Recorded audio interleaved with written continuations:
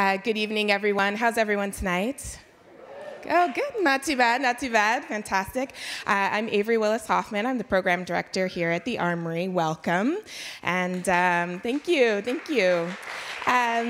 So just a very quick question. How many people have seen the show? How many people have seen Yerma?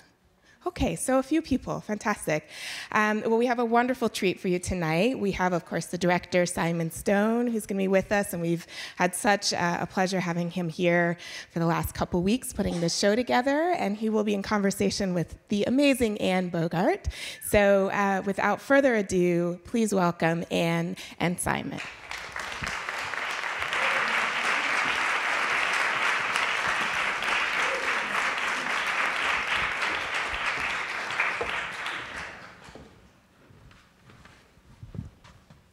Hello, everybody. Hi. In this glorious room that we're sharing, we'll just keep looking around.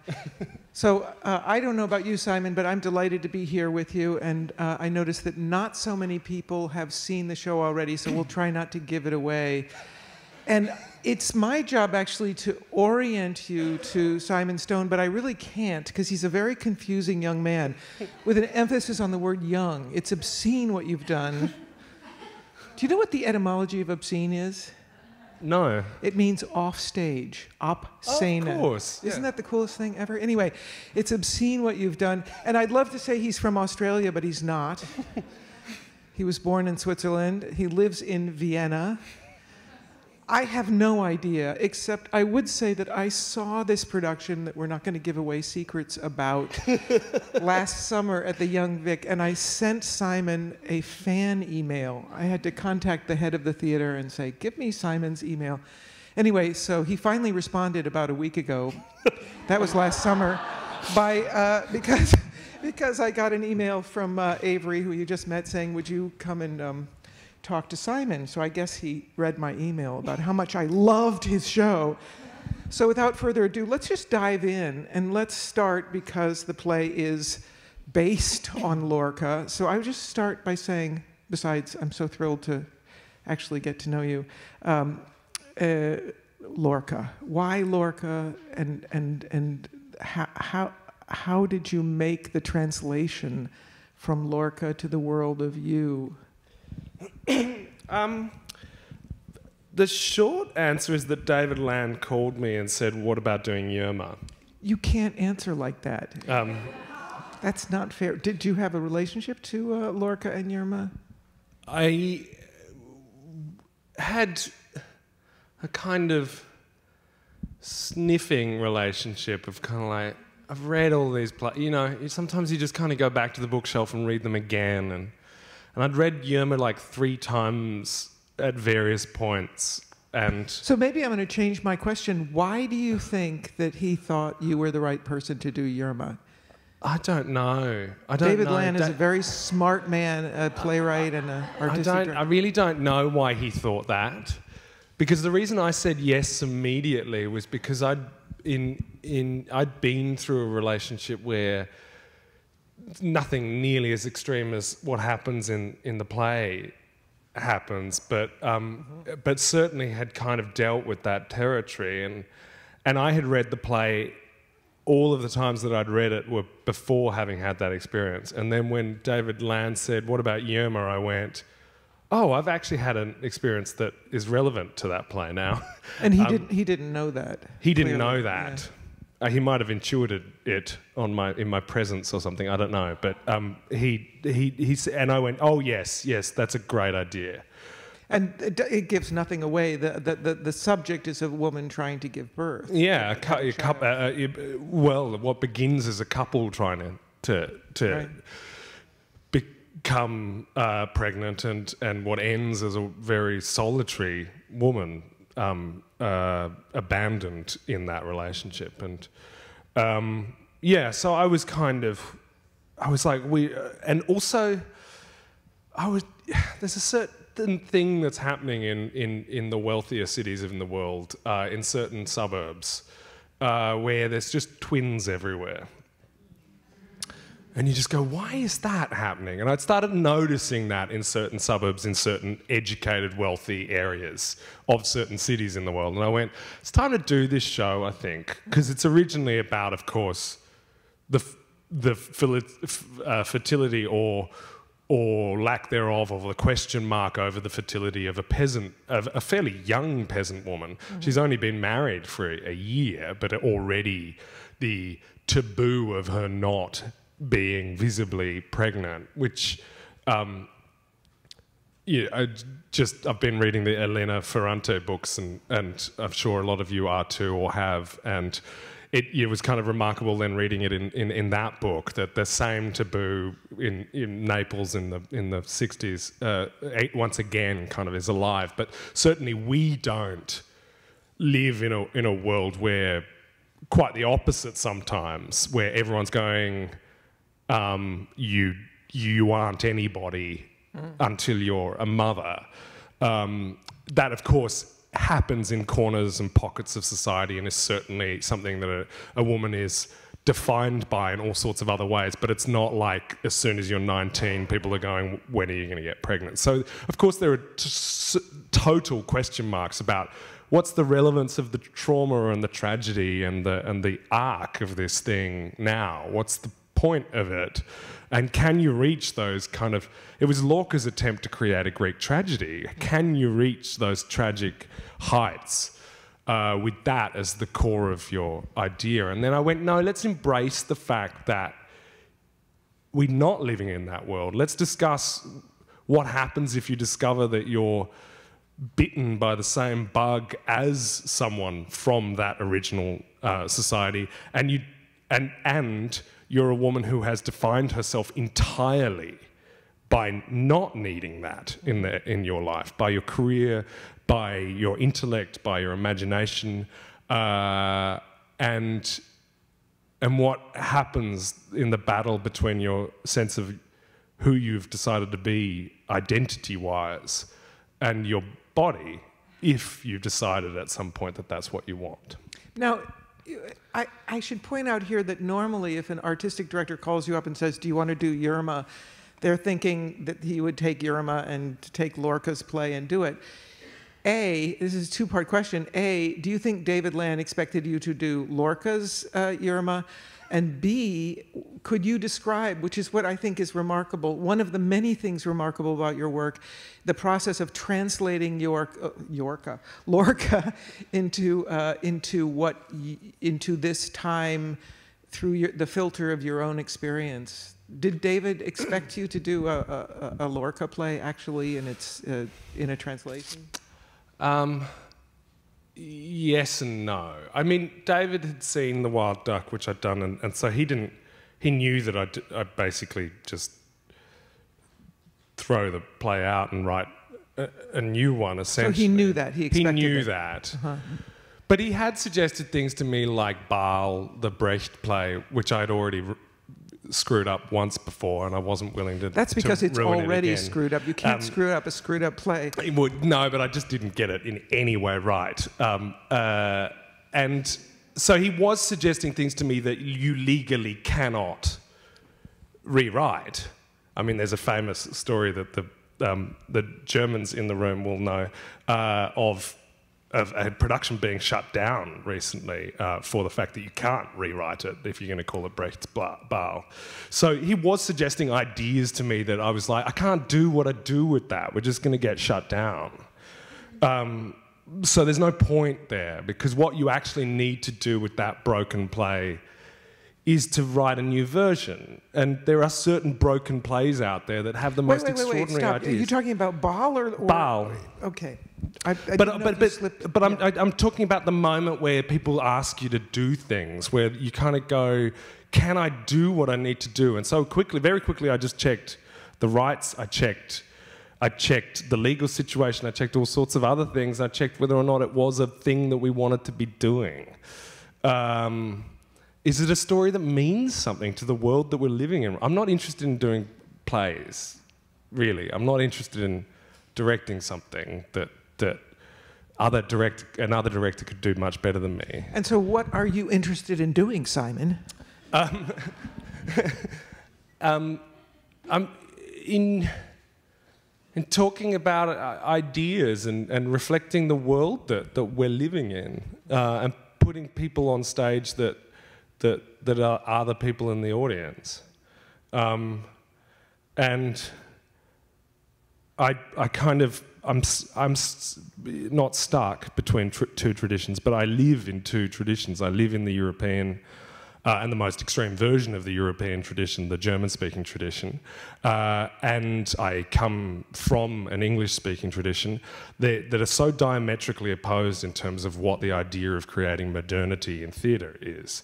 In the German-speaking world, not to generalise, it's about interpretation. It's through the director's interpretation of a text to create the political parallels to the world that you're living in now, without certainly changing of bits of text, and certainly with adaptations as well, but without large-scale kind of rewriting. There, of course, is also a new theatre, a new writing tradition that is amazing in the German-speaking world as well. But the new writing tradition and the directing tradition of classics help together to create a picture of the modern world.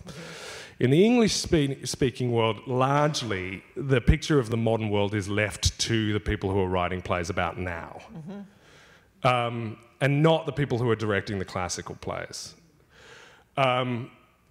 And so I was interested in kind of going, what if I do a little bit of both of those things, given that I was born in Switzerland and grew up in England and Australia? Like, what if I mix my two, like the two cultural traditions? And that's how I've got to the point where I do, and people say to me, why do you not change the name of the play? And it's because it is based on a myth called Yerma, like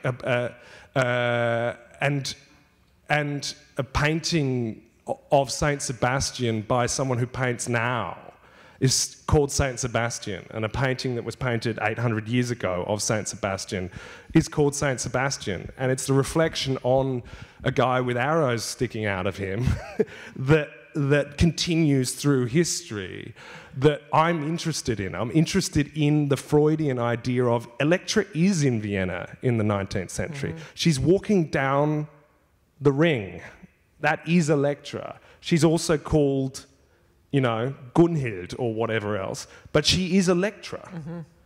And that sense of, you know, Nietzsche's idea of eternal return, these things keep coming back to haunt us culturally, is exactly what I'm trying to do in the work that I'm doing. So I'm trying to write a completely modern play that is about my experience and the experience of the people I know, but I'm also trying to, like a phoenix rising out of the ashes or something, give birth to the original mythical figure again, without any of the trappings of the history of how we've seen that show.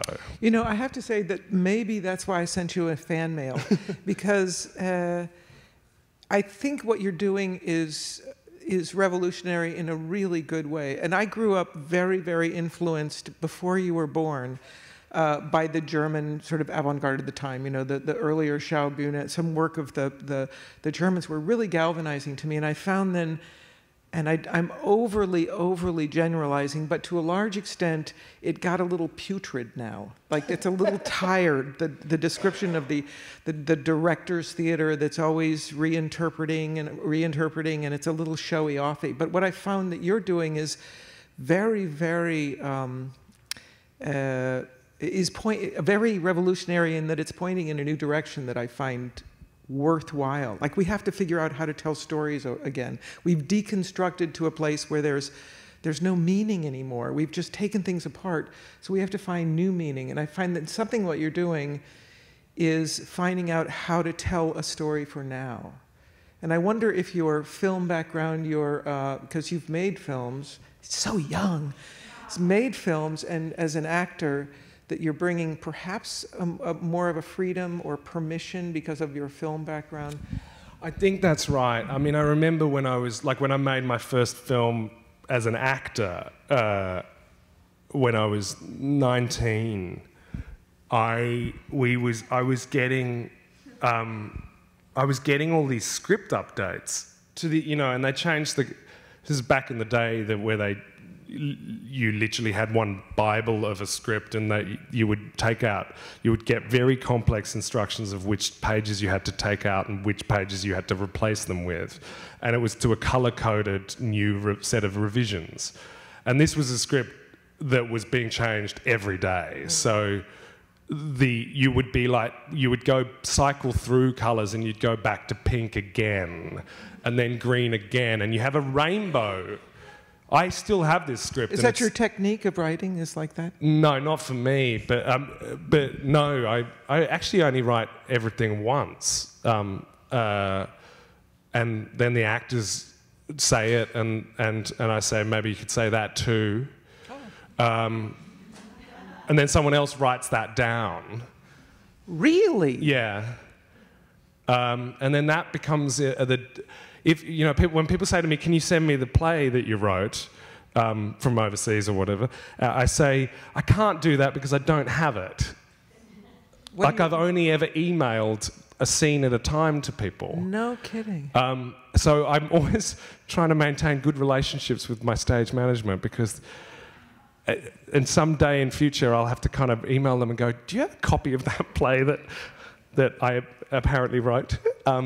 And then they send it on, because they're the people who own it. They're the people who know what the play is. So you have a structure and some scene ideas in mind? No, I write it all, but I don't put it into a document.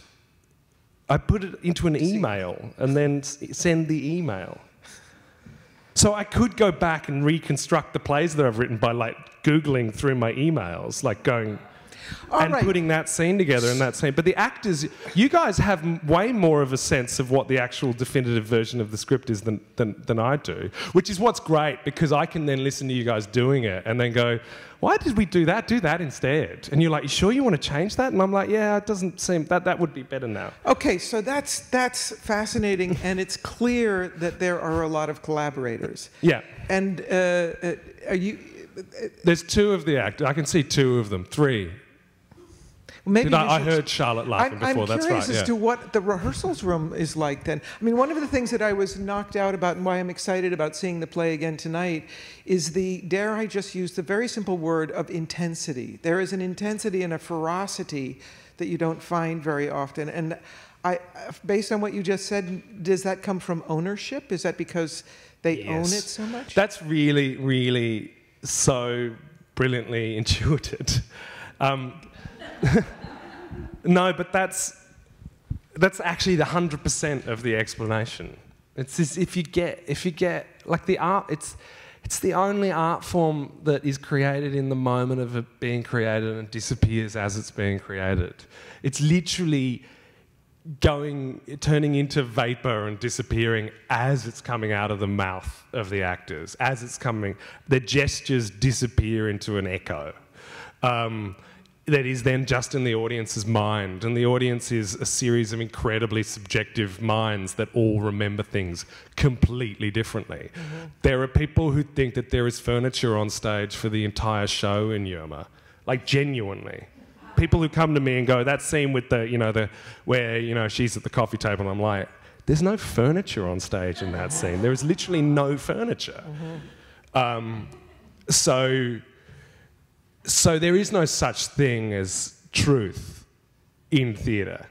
It's just a series of subjective minds creating a narrative together, and it disappears and it goes. So the only possible way that the art form can have any sense of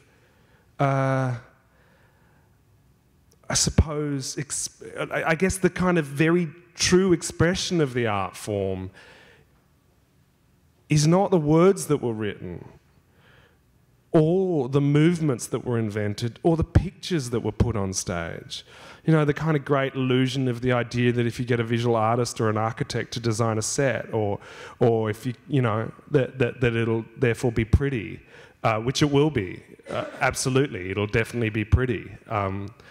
But there are plenty of art forms that need to be pretty, and theatre theatre, the aesthetic is actually irrelevant because it, once again, takes place up here. If an audience member can invent furniture in a room where there is none, then stop thinking that your job is to create pictures, because it's not. It's the audience's job to create pictures. And so the only people who own it are the actors, because they own the story and they go on stage and they share it, and then it belongs to the audience members. Well, perhaps I'm selfish in asking this, because when you started describing what a rehearsal's like, is you give some lines and then you listen to it and you say, no, say it that way. Yeah. I'm hungry to know a little bit more. Okay, so we meet and we talk a lot about our own lives and about the lives of other human beings that we know. Always kind of somehow trying to make sure that the relevance is to the themes that we're working on in the show, but sometimes not being able to hold to that. So you just kind of have this expansive getting to know each other process. Then you talk about what you want the plot of the play to be, and you chat about that. But most of the time from then on involves a very private process for me, which is going home and writing at night time and then in the morning. And then a very public process for us. And we rehearse for like 2-3 hours a day, max. Why so little? Because we just do the line runs and then we go home. You've picked that up from Ivo van Hove, except you've taken less. He's like 4 hours. Well, Ivo's very different to how I rehearse. Ivo is never not rehearsing on stage. I don't let the actors on the set. And Ivo comes in and says, so in this scene you're going to move over there, and then the camera's going to come over here, and then you're going to do this, and then you're going to do that, and then you walk over there, and then you cover yourself in blood. And he's figured it out the night before with Jan, who is both his boyfriend and his set designer. And they sit in bed together and they discuss it, and then they go and do it. And it's an extraordinary way of making work, which I am completely in awe of. And they're good friends of mine, and I really have been hugely inspired by what they do. But I do the opposite, which is nobody's ever allowed to know what happens next. And if an actor ever asks me a question, I say, I don't know. Is that true? Is that true? No. Is it true that you don't know? Oh, right. I mean, Antonioni, the filmmaker Antonioni said, if an actor asks you a question, never tell them the answer. Yeah. Is it like that? Or? Yeah.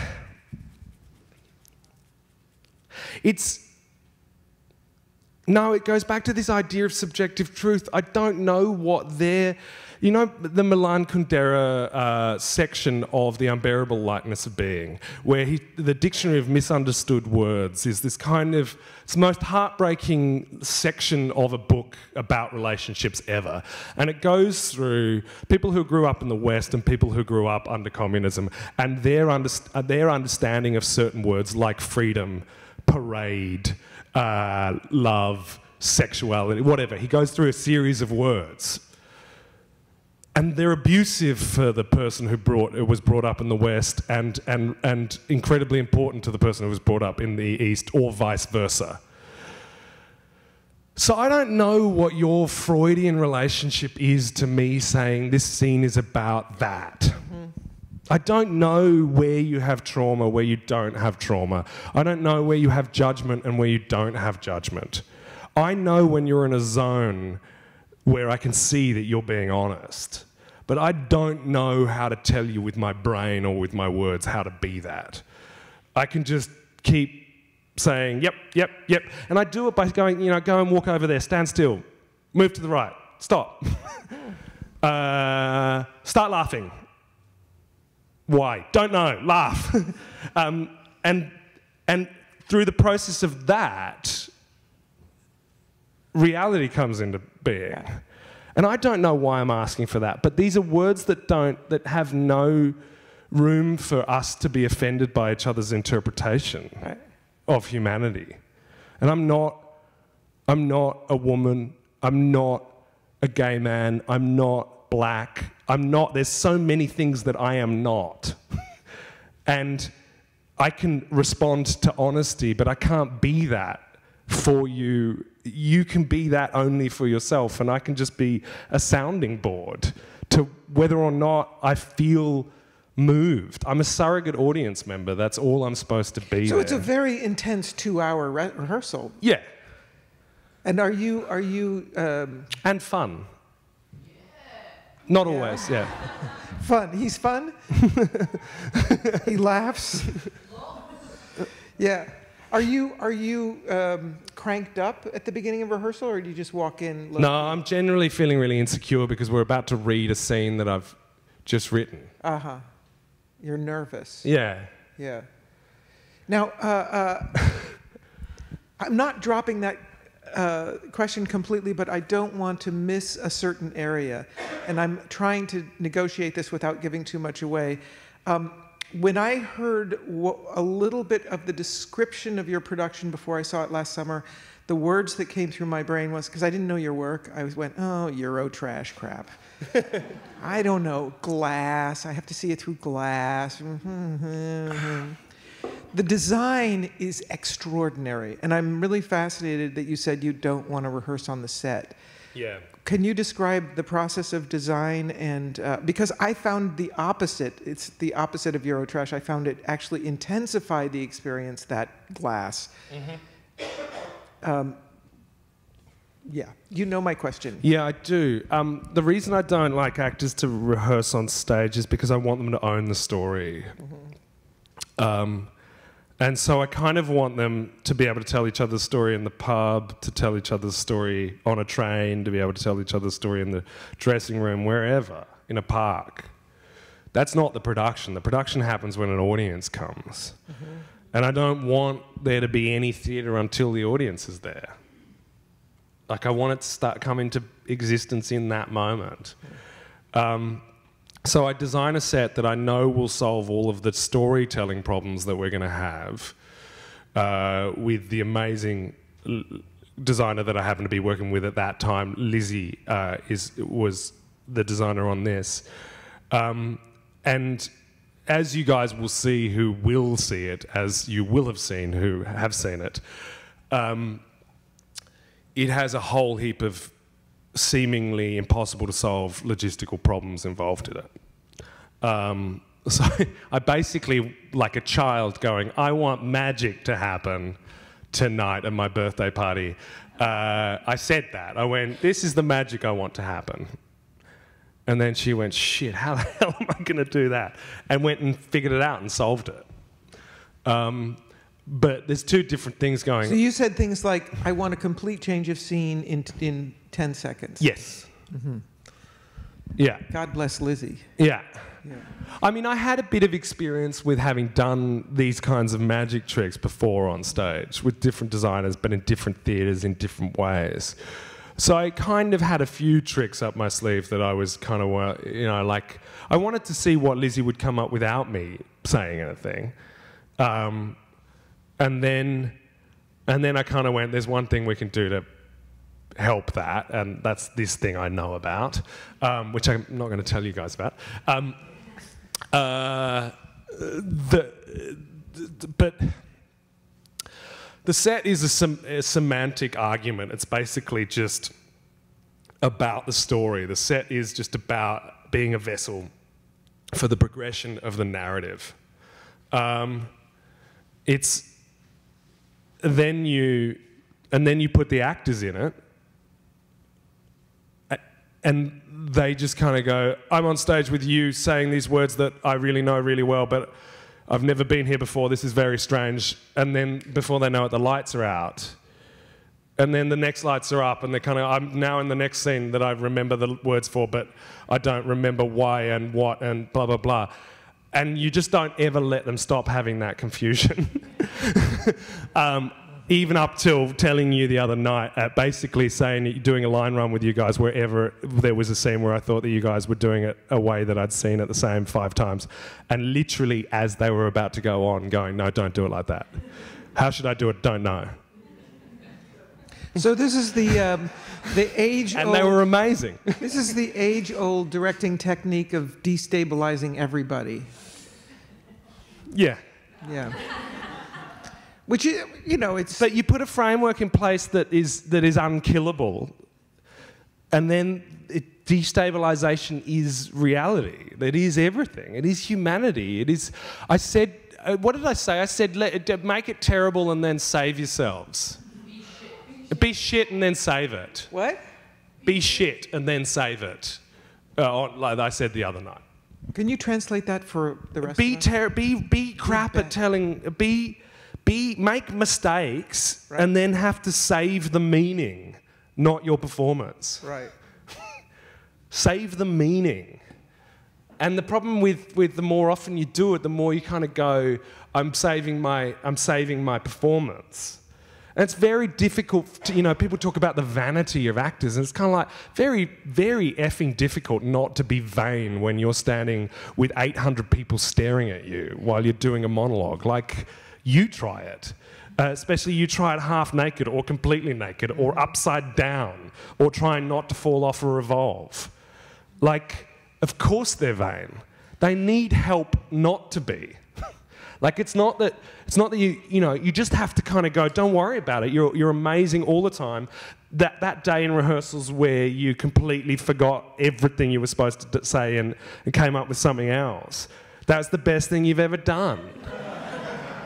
Keep finding that place. So make them love the person that they are when they're most vulnerable. The person that you meet in a pub when you give them actual ears and you actually listen to them. Help them with that rather than helping them figure out technique. I mean, technique is so... It can be learnt by everyone, and it's so irrelevant if you find the people who know it really, really, really well. Of course you don't want people who have no technique, but you want people who have extraordinary technique and then just take all of it away from them. Mm-hmm. And then it becomes who they are, as opposed to who the characters are. The characters are seen through their courage in a way, right? Yeah. Which is a beautiful thing to be in the room with. Just a little question. I'm trying to say it again without giving up much away. You've clearly been on the stage at moments, on your stage in there. Yeah. Do they have more or less contact with the audience? Can they see, what do they see? Do they sometimes see themselves? They always see themselves.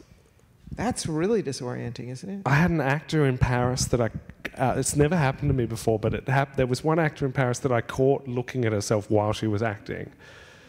Like, she was actually not looking out the window. She was looking at the reflection of herself. And I went, are you looking at yourself? No, I'm looking out the window. And I'm like, you're really going to kill your performance if you do that. Because she was worried about what she looked like.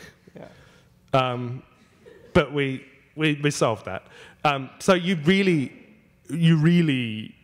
do see yourself. Yeah. And that's really hard.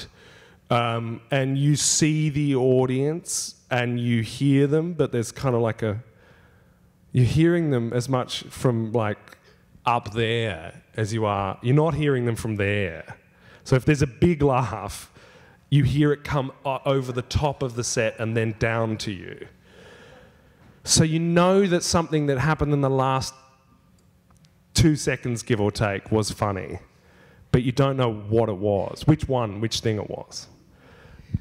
You know, so much of what you're talking about, which I love, is about human beings in a really imbalanced situation who are fighting for balance, and that's a beautiful thing. And yet, if you watch the production, it is technically spectacular. Like, it has technique in the staging, in the stage craft, in the lighting, in the sound, in how they all work together, in guiding our eyes. I'm again trying not to say too much. So you, whether you admit it or not, you're a craftsperson. Yeah, I mean, I'm just trying to, but I go about it backwards, I suppose. I try to find the form that I think I need to liberate the feeling of the production. the most important thing there is that the actors don't need to sell the concept, because the concept's already selling itself, so they can just be. I used to do shows, you know, in my days of like taking other people's plays and trying to find some kind of truth of them without touching the words. And I used to hate bits that are of things that I had done, and I would get the actors to solve it. I would have not been able to create any tension in a scene, so I would get the actors to create it for me. And that I've always felt so dirty the morning after the premiere. I always felt like so embarrassed that I'd used the actors as the solution. That I tried to invent a form where you don't, for each production, where I kind of know what the rules are for how to, you know, with this I wanted it to feel, with Yerma I wanted it to feel like it was a newspaper article that someone had read about what happens at the end of the show, and goes, how on earth did that happen? And then just a series of glimpses flashing in and out of a void of things that led up to that moment. That's exactly what it is. That's what it is. My goodness. And We just got it. I said that to the actors and to the designers, and I said that's what I wanted to feel like. And so I created the form to find that notion, so that the actor's job is. When you say form, in this case, you mean design. I mean, but it's design you can use in any way. Yeah. A room you can use in any way. The idea of short bursts of sometimes unintelligible reality, disappearing, reappearing. Who's on stage, who's not on stage, that it feels like a series of fateful cuts. And that the most important thing, if that's the meaning of the show that you're doing, is for the actors to have zero responsibility for creating tension. They just have to be. And that's the hardest thing, of course, to do, as they will attest to. Like, how do you just be? How do you remove artifice 100%?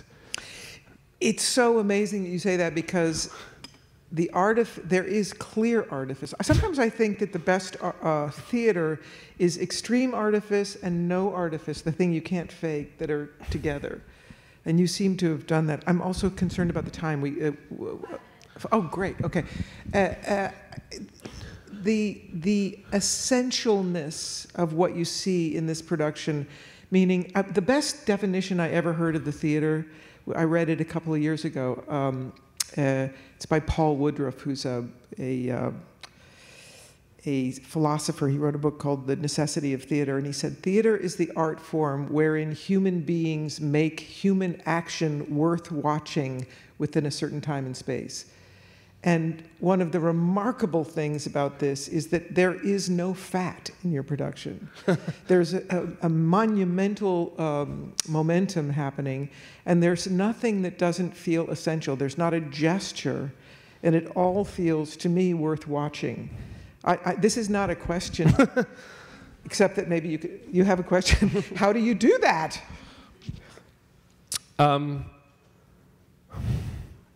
It helps when you're doing it with other people. It helps when you're... The great thing about writing, and this is something that we didn't make fully clear, we rehearsed for 4 weeks before we went into the theatre, and I wrote from the first day of rehearsals till then. So the play was written in 4 weeks. Although you had emailed scenes. I emailed them to the stage manager so that they could be printed out. So I would email them and then hop on the bike. And by the time I got to the rehearsal space, they would be printed out and we'd be able to read them. So the actors were reading them for the first time on that day. yeah, the actors were discovering in bits of scenes, oh, that's what this scene's about. Crazy. And then I was saying, let's go back and read it again now that we know what that's about. But yeah, that it helps. Because you've got all of these people going, before they're terrified of telling you that it doesn't work, because you've already written the whole thing, and they want to kind of tactfully go, the second half doesn't really work, does it? Because also then you're kind of going, how do we fix that before the premiere? Because you've written this whole thing, and of course you're attached to it because you spent 3 months on an island off the coast of Italy writing it or whatever. You know what I mean? Which island would that be? I'm imagining Ibsen in that story. In Ischia, he wrote a lot of his plays, which is also in the Elena Ferrante novels. Yeah, it helps because you just kind of go, yeah, let's try that. And I can immediately go, that bit's shit, that bit's not good, that bit, okay, let's get rid of that, do that. That bit's more honest. Mm-hmm. Don't worry about that. And the designers can say, this is possible and this is impossible, so you change the order of the play. Mm-hmm. You set scenes that you were going to set in the garden in a room. Like, you just keep changing it until you've got something that feels inevitable. It's like making a movie, like you said, if you can't get the location, write the scene into another location. And I think that what we so often do when we make theatre is think that there is one definitive thing, the text that's been created, and all of the flexibility that everyone else has to have in order to bring that thing to life. And it's this kind of tyranny, because the actors are constantly, either because of a bad director that's saying, can you solve that moment, or a text that was written for a very specific production in a very specific place, in a very specific era once long ago, that was actually just a blueprint for a moment of theatre, has now become the Bible.